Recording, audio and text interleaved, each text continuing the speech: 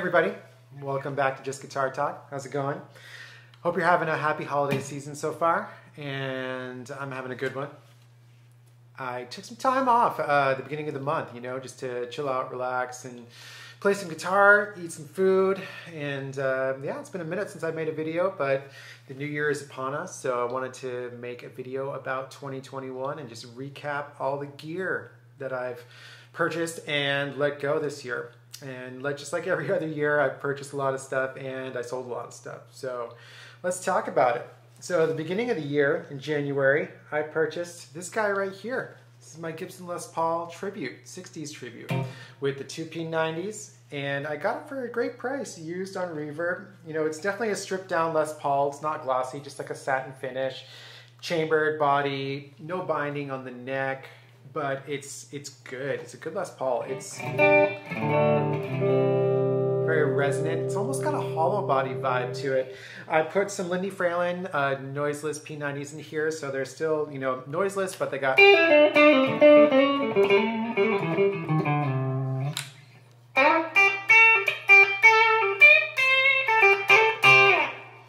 I love these pickups, and I'm going to do a video about them. Probably my next video, actually. So this guitar is cool. I also put in a new bridge here with the Graphtec string savers, and also custom tortoiseshell pickguard and tortoiseshell truss rod cover. Tortoiseshell backs too, because I love tortoiseshell. And fake, obviously. And yeah, I love this guitar. I can't wait to gig out with it, It's been very good. Also this year I finished working on my Fender American Performer Strat. I got a new neck for it and I pretty much replaced everything on it. Only the body was like original on the bridge. And I had noiseless pickups, tortoiseshell pickguard, all kinds of cool stuff on it. It was a great Strat. But it was very heavy, and heavy Strats definitely put me off. And though I did like it, it was very traditional, and I wanted something a little bit more modern, and I'm still on that quest for, I don't know, I want to say my perfect Stratocaster, but one that's, got that sweet spot of, vintage aesthetics with modern features, which is what I'm all about. But I did end up selling that guitar, so it was nice to see it go to a good home. And then later on, I want to say around April or so, I purchased a Kiesel Vanquish. That guitar was a ton of fun. It was really cool. Blue sparkle finish, 3 single coils, and awesome neck, great upper fret access, locking tuners, really small body, but very cool contours. And I love that guitar a lot. It was a lot of fun for kind of just sitting on the couch and playing, because it was just so very small and very form-fitting. Didn't really see myself playing it in the long term. So while I kept it for a few months and I had a good time with it, I was like, okay, let's get rid of this and on to something else. And that's it for guitars in 2021. I was kind of hoping to purchase like a Strat style guitar, but I didn't get around to it. I got my eyes on something that's currently sold out and waiting to restock. So I'm hoping to make the moves on a Strat style guitar here pretty soon. And when I do, I'll make a video all about that. All right, now amps. In 2021, at the beginning of the year, I purchased, or repurchased, should I say, Roland Blues Cube Hot. And this was a 30-watt Roland Blues Cube, and it was the Boss Guitar Center Special Edition. So the tube technology was modeled after like a KT66 or KT88, kind of Marshall JVM style amp. And I used to have one a long time ago, and I dug it, but then I sold it for some reason. I just wanted something else. And I missed it, so I got one again. And I played it for a little bit. I liked it a lot. And at the time, I also had a Fender Mustang LT25, and I actually really liked that, but it was meant to be a practice amp. And I was like, I like this, but it's kind of too big to be a practice amp and too small to be like a proper amp, so I got rid of it. And then I got the best purchase of 2021, the Fender Mustang GTX 100. This amp changed a lot of stuff for me gear-wise. And when I got this amp, I found myself just playing it all the time. and I love the effects. I love the amp sounds. And it was so easy to play. You know, you just pick it up, dial in the sounds, got my presets all saved. I could use my phone to, you know, change the presets whenever I wanted. And it was just, you know, it was so good. You know, I love the tones. The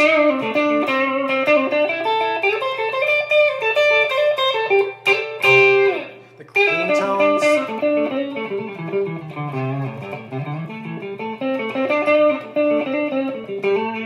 Clean tones are just fantastic in it, and the effects are great too. Let's do some, you know, I've done a billion videos about it, but just to give you a little brief.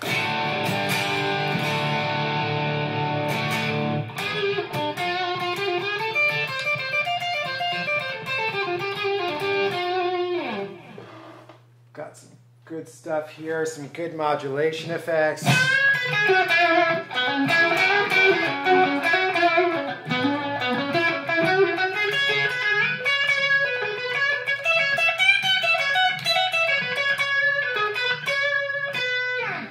It's just, I've been really satisfied with this amplifier, and I play it all the time. And I'll tell you what, my Roland Blues Cube and all my pedals, my pedal board just sat in the corner for months. And I just only played this amp. And I'm like, you know what? I'm gonna pull the trigger. And I sold my Blues Cube, and I sold all my effect pedals, except for a couple that I really, really like. My Ryra clone. That thing is amazing. I would never sell that. And also an overdrive pedal, which I'm going to make a video about pretty soon here, so I won't say what it is. But yeah, I just only use the Fender GTX 100. And you know, the videos I've made about this thing have gotten thousands of views, you know, or, you know, hundreds rather, a couple thousand. And they've been the best videos, or, you know, the most viewed videos on this channel so far. So thank you everybody for watching those videos on this Fender GTX 100. It's a fantastic amplifier, and it's a steal. It's like 500 bucks, 550, something like that. And the effects are incredible. The amp sounds are incredible. You can play it in your apartment. It's loud enough to gig with, and it comes with a foot switch. You can't beat it. It's just, you know, for the money, it's awesome. Now, having said that, would I gig with this? Maybe. I'd give it a shot. The pedal, while it is very good, the foot switch, it's not the sturdiest, and I don't know if I could really depend on it in a live setting. And I really think that I might be wanting to get a tube amplifier for gigging and everything. Because I got my digital amp right here. I think I might need a tube one too. So yeah, that's the year in amps. I got rid of my Fender LT25. I got rid of my Roland Blues Cube. Also, I did get the Spark 40 watt practice amp, you know, in lieu of the Fender LT25. But again, with this GTX, I found myself only playing this, and the Spark was just collecting dust, so I got rid of it. This thing is fantastic. It's awesome. Now, amp plans for 2021. I do want a practice amp. I think I'm going to go with the Boss Katana Air because the reviews are great. It's small enough. I can, you know, just go wireless with it. And Katana sounds are really, really good. I love everything Boss. They're great. You know, I'm pretty curious about a Boss Katana Artist 100 MK2. Those amps look incredible. And the reviews on those are just, you know, you can find amazing 5-star reviews for days. So, as far as buying a tube amp goes, you know, I really wanted this. I was in Austin Guitar House, this boutique store here in Austin that sells incredible stuff. Very, very pricey, but it's all boutique, you know, great handmade stuff. Anyways, they had this amp called Silk Tone, and it is a combo. I forget how many watts. I want to say around 15 watts or something like that. And KT66, and those are my favorite tubes. KT66 are just amazing. And the sounds coming out of that thing are just incredible. Oh my God, I just couldn't stop thinking about it when I got home. You know, I played a Nash Strat with Lawler pickups in it, so that helps too. But the sounds that came out of this amp, man, I was just like, wow, you know, I just wouldn't need any pedals, just plug straight in. The tone is incredible. It's just so good. It's like 2,400 bucks. which is a little out of my price range, or not really out of my price range, but a little out of the realm of responsible purchase for me. Now, I could finance it for sure, but it just like, I was like, you know, I'm not really gigging at the moment. I don't know if I could justify this purchase, you know, plus it's a tube amp and it's loud. So I was like, you know, maybe not. But Silktone just released another version of this amp, and it's called the Astro. And it's only like $1,600, and it's got an attenuator on it, and it's just like a stripped down version of that amp, and I'd like to give it a try. And if it's at $1,600, that's actually takes it out of the whole like irresponsible to buy area. So I think that could be doable for me. So this coming year, 2022, I think I'd like to purchase a tube amp, and I think I'd like it to be the Silktone Astro. I'd also like to purchase a practice amp, the Boss Katana Air. Now, effects pedals, I sold all my effects pedals this year, and I didn't purchase any. But next year, I think I would definitely like to start rebuilding my pedal board. If I'm going to get a tube amp, I'd like to rebuild an analog pedal board as well. And, you know, I'm going to have my mainstays on there. They're Ryra clone, and also the Keeley Compressor Plus. I'd really like to get a Strymon delay pedal as well. I'd like to get, you know, a nice vibe pedal. I'm not kind of sure. Just think the Source Audio makes a really nice vibe pedal, or chorus pedal that has vibe features to it. Also, I've been really wanting to pull the trigger on a Schnauz Black Box, just because I do like Blues Breaker pedals.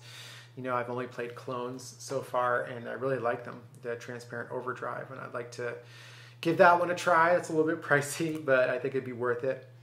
I'd also like to go with a Vandai Electronics Green Jealousy, which is a Tube Screamer TS10 pedal. That's kind of like a boutique clone-made TS10 pedal. Either that or Ryra 808, just because I know I love Ryra products, and they're so cool. Distortion pedal, definitely a Fender Pugilist Distortion. I love them. Fuzz, either a Mojo Hand FX Iron Bell. I've just had one before and I loved it. Or I might actually do a Wampler Velvet Fuzz. That thing just looks really cool. And it's kind of like a fuzz pedal for people who aren't into fuzz, and that's me for sure. Guitar purchases, yeah, I think, well, so that's it for effects. And as far as, you know, guitar purchases, yeah, definitely a Strat style guitar. Maybe a Gibson Firebird if I can find one at a decent price. It seems like it's really hard to find used Firebirds at decent prices now. If you do find a used Firebird, they go at, you know, crazy prices. I'm looking for like between a 2013, 2015 where they still have the banjo tuners. I don't like the regular tuners or the big gear tuners on them. I just like the banjo tuners. They're super, like, you know, they're uninvasive. I think they look cool, easy to use. I like them. And I just love a Firebird. I've always wanted one, dreamt of having one, and I haven't got one yet. So I either am going to pull the trigger on a Strat style guitar, or I'm going to get a Gibson Firebird. That's really it. Also, I don't have an acoustic. This is my wife's acoustic up here, and I don't really have an acoustic of my own. And I think maybe this might be the year to get an acoustic as well. But there's some big plans, you know. So Strat style guitar or Gibson Firebird, Silktone Astro with Boss Katana Air for a practice amp, and then analog pedal board. So that's a lot of bucks right there.